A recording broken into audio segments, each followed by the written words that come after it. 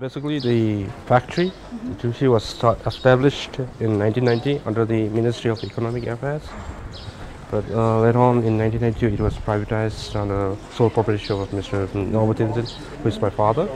So actually, he started like he was sent as a missionary to Japan to know more about the paper and all. So later on, he came up with this kind of the government came up with to set up this factory. So in 1992, with the upcoming of the private sector, so the government initiated to turn this into a private sector. So he just came up with the idea of putting the paper into a business commercial term. So start from here. This is the raw material. It's a bark from a Daphne. A Daphne is a part of a mulberry family plant. Actually, we have two kinds of raw material, which is a black Daphne and a white Daphne. So this is the white Daphne.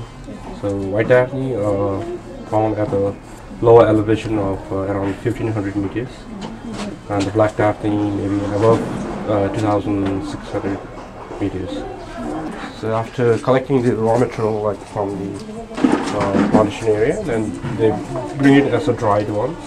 So after that, we store it, and then first process would be the soaking, where we soak the raw material like for 24 hours, and after that we cook for 5 hours.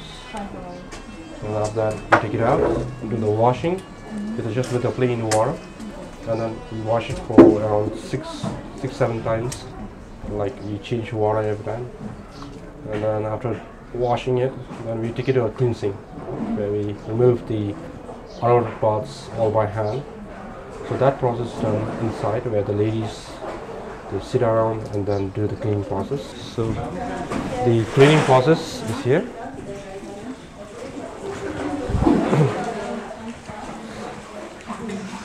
So this is where we separate the fine parts from the bad parts all by hand.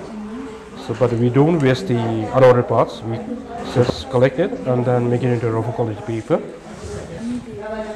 Actually, you don't have to. We just have to see the black unordered parts and collect the good ones. But it's easier to collect the good one, faster. So after collecting the good fine fiber, we bring it out here. So this is the pulping machine, where we put the clean fiber in this Holland beaker, where we crush it, cut it into a small pieces. So this is what we get of crushing it. So this is the pulp.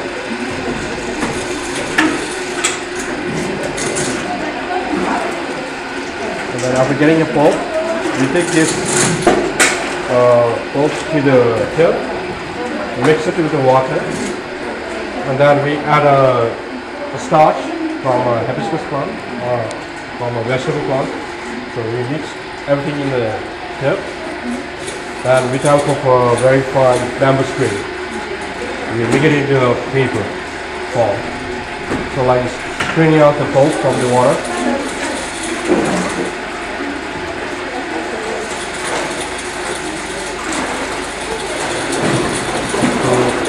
That's the single sheet of paper now.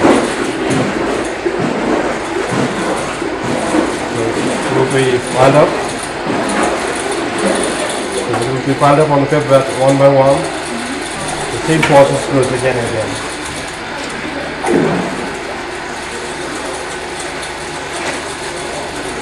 After piling up around 300 pages, then next day we take the whole stack to compress for 3 hours to squeeze out the water, and then after squeezing out, then we have the final process, the drying process. We separate the pages from the stack one by one and put onto the steam electric dryer. So it takes 3 minutes to dry the paper, and the process is the same as putting a wallpaper. So, and after drying, you just take off the dried one. Dry, and this is the final paper.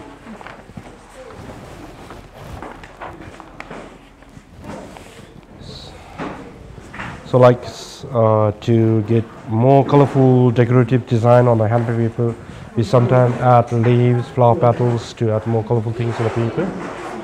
And also for the color paper, we add dyes like natural dyes from walnut shell, blue pine bark, madder, different things. This paper lasts very long. The white Daphne will last more than 300 years.